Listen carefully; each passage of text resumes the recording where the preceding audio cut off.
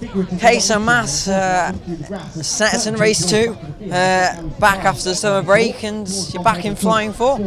Yeah, it's good. We had a good qualifying yesterday, and yeah, obviously running the softs with quite a lot of weight. We were a little bit sort of sceptical of what was going to happen, but to come away with that is satisfying. The car was very strong, no degradation, so yeah, overall very pleased. I mean, it's very rare that in a race you'll be able to get a demon start like you, and it's very rare in a race you'll be able to make 2 demon starts, such as you did. Yeah, the first one was obviously frustrating, but everybody seems okay that was in the shunt, so that's the main thing. But to do it again is even sweeter, and it took us a few corners longer, but I was determined that we were going to come through and win that race.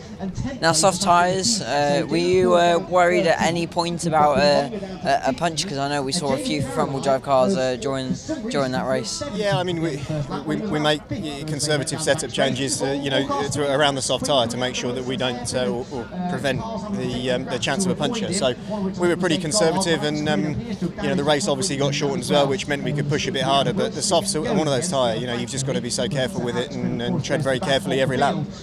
Okay, thank you very much for your time, Matt. Very well done in race 2. Cheers, thank you.